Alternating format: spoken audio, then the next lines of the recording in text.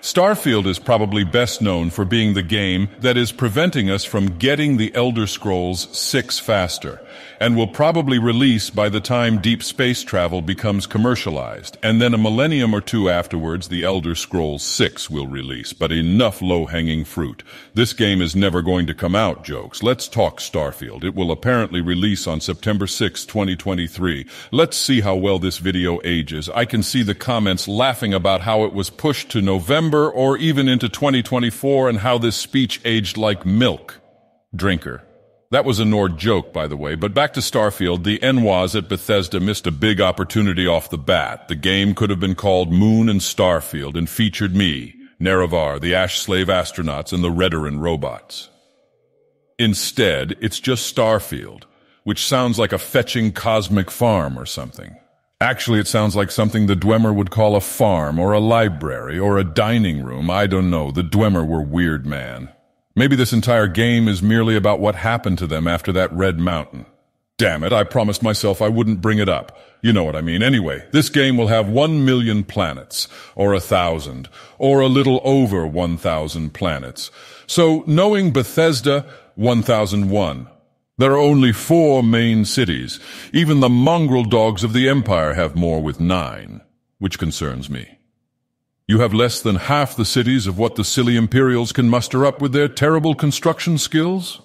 I hope the cities are as big as Vivek City, but without the bad qualities of the character it's named after, or the over-the-top sewer system which takes up like half the city. How one city can be 70% sewer is beyond me. Although Riften is a little like that too, I really hope a good chunk of the planets have handcrafted quests and environments.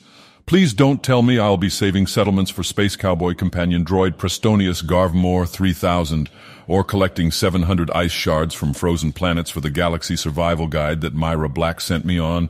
That's a pun on Moira Brown, to be clear. Give me interesting quests where I fight aliens or get involved in smuggling those skooma drugfishes out of Neon. I wonder what happens if you take a bunch of those drugfish things. Can you fly across the stars without a spaceship at that point? Or do you just die, or perhaps are haunted by Todd Howard ranting about the chess club and climbable mountains for 3 hours? There's also spaceship customization in this game, and you can gather a crew. I will certainly run a tight ship powered by the heart of Lorcan. Mundus along with Massor and Secunda have to be out there somewhere. I might just chill at Dagoth Ur, the building for the entire game if that's the case.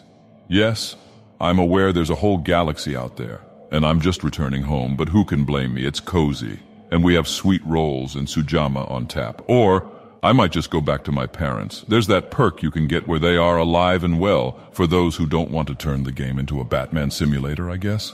They siphon money from you, though, but they won't do that to me. How can you siphon a monthly stipend off a god? What a grand and intoxicating innocence. Oh, who am I kidding? Not even a god can stop that. I'm going to be broke even in the endgame. I hope the main story is good. I assume it will be about discovering sentient aliens. They could be Dwemer or maybe Zettans. Let's face it, we're at least getting a Nirnroot cameo, so we might as well throw in a smorgasbord of Bethesda references at this stage. This game will live and die on its Easter eggs. We all know that. Overall, get hyped, I would say, but also be prepared to never see this game in your lifetime. I hope future generations will enjoy this game and the other games of BGS, because everyone watching this video certainly won't. I'm ending on that bleak note, and I don't care. Time to pre-order this game and prepare myself for the day one glitches.